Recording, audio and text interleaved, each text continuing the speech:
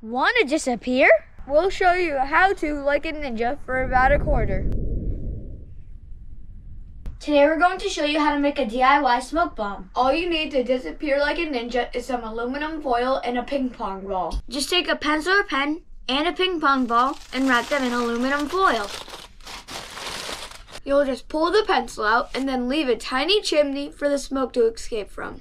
Then just use a lighter or a match to heat it up until it starts smoking. Then just toss it so you don't breathe in the smoke. Did you know that the amount of smoke that can be delivered from a single smoke bomb can be gargantuan? You know, I've always liked the word gargantuan, but I so rarely have an opportunity to use it in a sentence. Just be careful and don't do it inside like these guys did. I don't think we should be doing this inside the house. Chill out. We don't even know if it's going to work. I told you not to do it in the house! Mom's gonna kill us!